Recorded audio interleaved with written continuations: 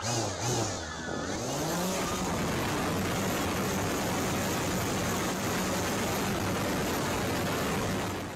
and welcome back to the Save It for Parts channel. If you're like me, you may have accumulated a collection of used, secondhand, worn out, and otherwise beat up drones. And after you've flown a drone around for a few minutes and crashed into some trees and had a bald eagle eat one, what else do you do with the things? That's right, the subject of today's video is, can we take an old drone and slap a thermal camera on it? Now, normally an infrared thermal drone costs thousands of dollars and is really only available to military, police, and industrial users, but I want to see if I can do it at home for minimal cost. This video is sponsored by Hikmicro, who initially asked me to review their Mini2 cell phone thermal camera, and I said, that sounds okay, but send me one of these too, and we're going to do something interesting with that. So I'm going to spend a couple minutes looking at these two thermal cameras, and then we're going to see which one, if either, we can stick on a drone and fly around. So first up, we have the Mini2. This is a USB thermal camera that plugs into your smartphone. These are generally a little more affordable than a self-contained thermal camera because all the hard work is being done by your phone. So this comes in a pretty nice box.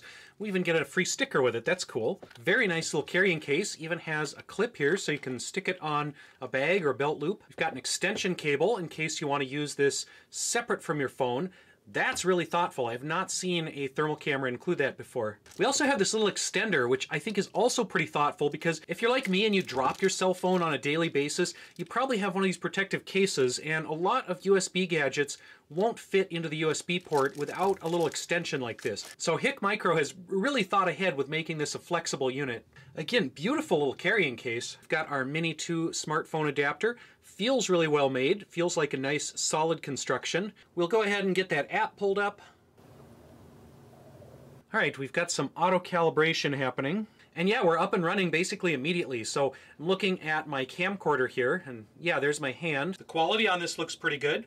That calibration thing pops up pretty frequently. I haven't seen that with other thermal cameras. I know they all do that. They all make a little clicking noise as they calibrate, but this one actually pops up a message on the screen. Mildly annoying, but not the worst thing. So, as with most thermal cameras, we can choose things like our color palette if we want to try to bring out, that calibration popped up again. If we want to bring out different features in the environment, we can also see a charging power brick over here and a battery pack. So that's really interesting to see just how warm those power bricks can get. So if we get tired of that auto calibration message constantly popping up, we can actually turn it off over here. We can also manually calibrate with this button. We can also do a picture-in-picture, so we use the cell phone's built-in camera, and then we've got an album right in the app that shows us our captured images. Now this extension cable option is not just a gimmick, this is super useful. If I want to get into an enclosed tight space, like behind my computer monitor here, and look for hot and cold areas, like maybe I smell a burning smell and I want to know, is there a wire overheating back here? We can stick this under the furniture, we can stick it behind appliances, we can put it up in the ceiling, into holes in the wall. This is really handy. What really impresses me is the thoughtfulness and the design that went into this. Not only do you get that extension cable, you get that adapter included, but it's got this great little case. I like this case. The Hikmicro case here is less than half the size of my previous favorite thermal camera for the phone. I was gonna say, I think I'm gonna switch over to the Hikmicro because this fits in my pocket more easily. I can clip it onto a belt, I can clip it onto a bag, I can bring this out cave exploring, I can bring this to a job site, and yeah, this thing is fantastic. So let's take a look at the other Hikmicro camera they sent. This is the one that I specially requested because of this Wi-Fi feature. I wanted a camera that would live stream images over Wi-Fi. So just like the Mini, this comes with some nice extras. We've got another sticker, we've got our charger, our manual. Again, very nice case. And just like the other one, this starts working right off the bat. Very easy to use, very straightforward. And this is a touch screen, so we can go into the menu, we can change our color palettes. And just like a regular camera, we've got the shutter button up here so we can take pictures. It's also super simple to do video. We just hold down the shutter button. We don't even have to go into another mode. Now you can release the shutter button. It'll keep recording until you push the button again, and it stops and saves that video. We've got our album along with the date here, so we've got all the pictures and video that we took. I actually just realized a cool feature of the Hikmicro album that I didn't know about before. Let's say you've got a saved picture like this, and you want to see this in the different color palettes, but you were using a specific palette when you took the picture. You can actually go in and edit, and you can change the color palette on a saved image. So if you like the rainbow mode better, you can switch to that. If you like the black and white or the red mode better, you can switch over to those. You can just choose which one you think looks best for your given application. You can also do measurement right in the image, so you could say, what's the temperature of the cat's forehead here? You can also change the emissivity settings, environmental temperature, units, distance. Now I did all that with images from the Android camera. You can also do it with the handheld Pocket camera. Another thing you can do with the Pocket camera, so when it takes a picture, it doesn't just take the thermal image or whatever setting you have it on currently. It actually takes a thermal and a visual image. So later on, if you want to overlay those somehow, or do picture-in-picture, or just look at the visual image for comparison, you can do that. Well, I have to say, so far everything on the Hikmicro Pocket thermal camera works great. Super intuitive, don't need any instructions, don't need any manual. You just pick it up and you start taking pictures, you start getting visible and infrared imagery, and this is fantastic. You could give this to an employee to send them out on the job site. They wouldn't need any training with this. Now, I said I wanted to try out the Wi-Fi feature. That is something that I have not found with any other thermal camera. And I've tried a few thermal cameras. The ones that claim they have Wi-Fi, yeah, sometimes they'll just transfer images from the album with Wi-Fi, but not send you a live view. And what I really want is this live view sent over to my phone. I think I'm going to want the hotspot mode, so we're going to turn that on, and we've got a QR code, so we want to download this Hikmicro viewer, and then we can join the hotspot with that. So here's the camera, and here is what it's seeing over the Wi-Fi connection. That's pretty cool and pretty lag-free. Like, there's a tiny bit of lag, but it's not very noticeable.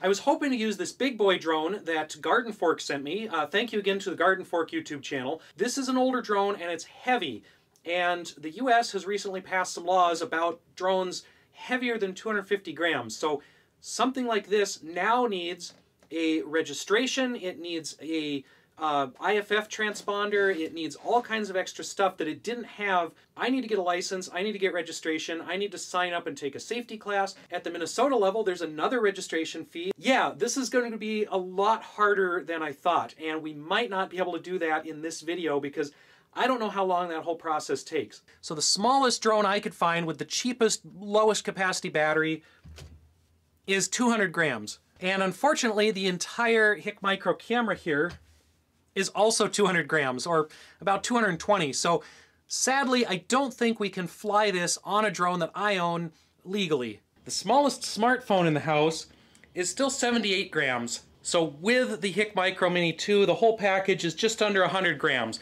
Still too much to fly on a drone.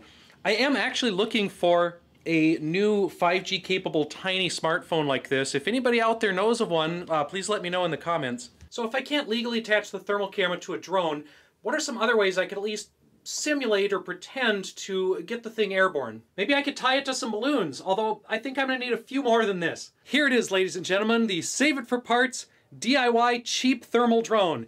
And don't worry, FCC, this is just a stunt drone. This one doesn't even work, and it doesn't have a battery in it. Zoom, zoom, I'm a drone flying around. I'm definitely not just attached to these strings in the trees. Oh yeah, look at that drone. Look how real and not attached to strings that is. All right, so my drone simulator rig is working pretty well, and the Hikmicro thermal camera is working fantastic. I can get a signal way across the yard, hundreds of feet away, and no problems at all getting the Wi-Fi signal from it. I am having a couple problems with my testing here. It is really hot outside. It is like 98 degrees, and I'm 98 degrees, so it's really hard for the camera to see me walking around outside if the entire environment is the same temperature as a human. The other problem is it is so hot that my phone has died, so it has overheated, I'm overheated, it shut down to protect itself, and I think I'm going to run in the house in the air conditioning to protect myself. But I am pretty happy with how the Hikmicro thermal camera works. All right, I got up far too early in the morning, so I could try this again while it's cool enough out to actually get a good thermal contrast.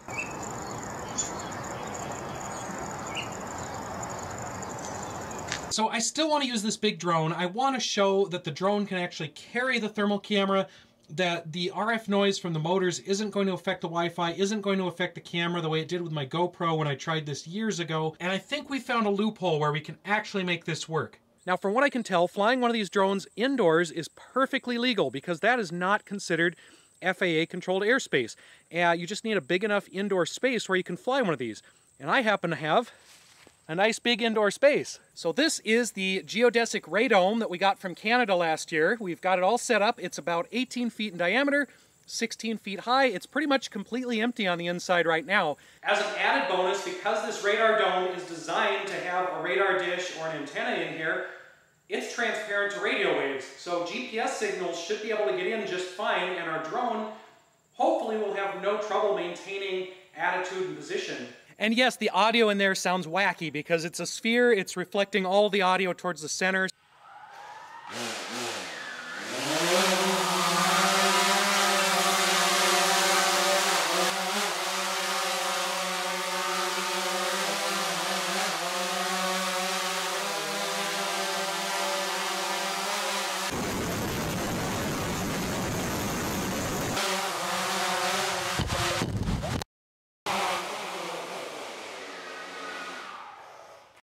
All right, well that time, the drone blew the camera over and then almost crashed into a box of parts. Let's try that again.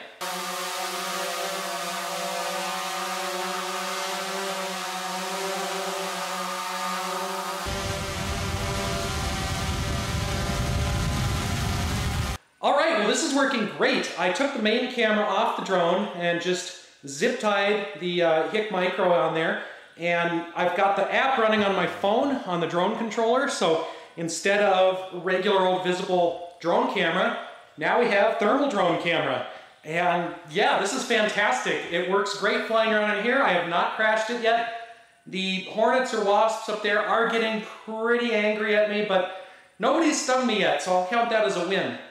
Okay, how about range on this thing? I'm walking away from the dome and we still have a good Wi-Fi connection. We're still getting data from that thermal camera. So we're about 100 feet away from the dome right now and we're still getting our Wi-Fi signal just fine. So now we're about 200 feet away and we did lose the connections. If the drone was up in the air with that camera, I think the range would actually be a lot farther. The sun's getting higher and higher, it's getting hot out here, and the dome is starting to be a greenhouse, so I'm less and less able to discern my own body temperature from the surrounding ambient temperature in there. So I think we're going to call it a day. But I am very happy with how the Hikmicro and old drone combo went here. This is a fantastic thermal drone. It costs way, way less than a real thermal drone. A real one is like $5 grand. This thing, I think, is like 500 or so, depending on how you find a drone, if you find an old drone like this. And this is able to lift the Hikmicro just fine, no issues. I did take the onboard camera off, but I can still navigate just fine with the thermal camera on here. I have not had any issues with the video dropping out or having weird artifacts the way I did back when I taped a GoPro to a drone years ago. So yeah, the motors are kind of noisy on these drones. They put out a lot of interference and they can mess with the cameras.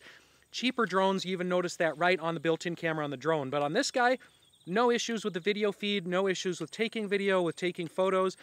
I'm pretty happy with it. Again, I don't know how well this would actually work in real life with the drone hundreds of feet away from you in the air. I suspect it would be just fine because I seem to be able to get a signal from this from 150 to 200 feet away on level ground with the drone and the camera on the ground. So up in the air, I think it'd be a lot better. But again, I'm gonna have to wait till my paperwork goes through so I can actually do that legitimately outdoors and not get in trouble for it. Now, it wouldn't be a real Sandland trip without a visit to our underground tunnel system, so let's see what the thermal cameras make of that.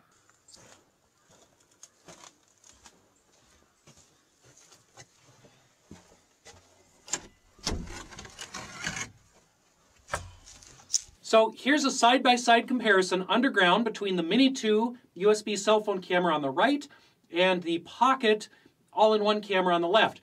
Pretty similar. There's a little bit of brightness difference with the phone. I could adjust the brightness on there, but the frame rate is about the same, the quality is about the same, and I would say both of these cameras are great underground. I literally just realized that the Pocket thermal camera records audio as well, so this is what the visual light mode looks like. We're out here at the monorail at Sandland.